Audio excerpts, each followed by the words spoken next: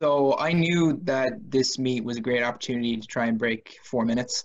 And 2 weeks prior, I had ran a personal best at the time of 4 minutes and 2 seconds for the mile at the Villanova Invitational. And I didn't feel like I maximized my potential that day. So I knew that with another couple of weeks of good training, that if things were to come together on the day, that it was a possibility to break 4 minutes.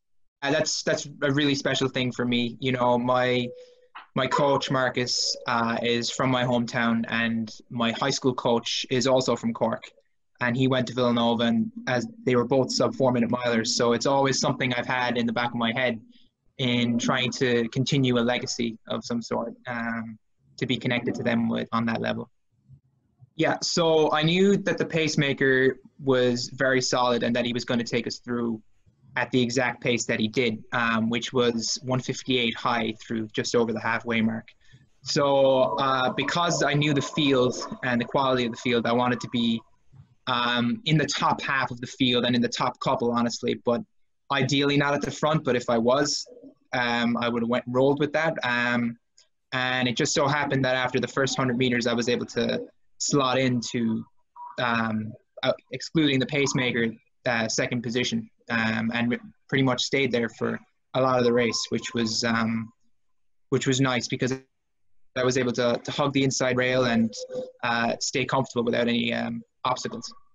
So at this point, me and Logan are together, and as teammates, you know, it's more inspiring to have a teammate of yours that you train with every day next to you than someone that you don't know that you're competing against. So that was a degree of comfort. And at this moment here, I see the athlete from Tracksmith, I believe, hits the front with 2 laps to go, and it was a very aggressive move, and I spotted it immediately, which I was glad of.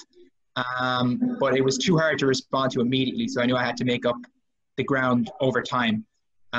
So I still had Logan with me at this point, which was really encouraging, and we were moving together. And this is at the point where it starts to get a bit blurry. I'd only looked at the clock once throughout the whole race, and it was the previous lap. So now, like, the atmosphere in the stadium was amazing, as it always picks up towards the end of the race when a potential sub 4 is on. So I do vaguely remember seeing the athlete in front of me's cadence falter, and I was feeling like really good, so I was coming into it at this point.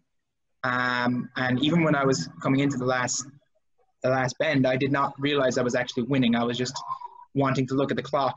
And as you see here, I can see at this point that I knew I was going to do it. And you can see how much it means to me in the celebrations. Not only was it a historic milestone for me, but it was also a very emotional day because my grandmother, who passed away from cancer last summer, it was her first birthday since that very day, and I actually had her name written on my spikes. So that definitely played into the emotions of the celebrations. For me, that was honestly a moment of realization, and even seeing 358, because I wasn't sure. I did not know it was 358. I knew it was under 4, but I did not think it was 58.9. So that was the icing on top of the cake, you might say. And as you can see, I'm kissing medal there, which is for my grandmother. But yeah, I mean, I knew when I crossed the line, but I mean, it takes a couple of seconds. It takes more than a couple of seconds for the whole achievement to sink in. So that was a very special day for me, and I hope that there's many ahead in the future for both me and my teammates.